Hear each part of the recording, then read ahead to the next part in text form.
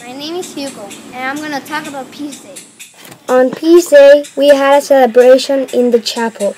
We read poems and a song, and all on September 21st, 2019. Hi, my name is William, and I'm going to be talking about Blessing of the Animals. On Blessing of the Animals, we go to the Memorial Chapel and bring our pets.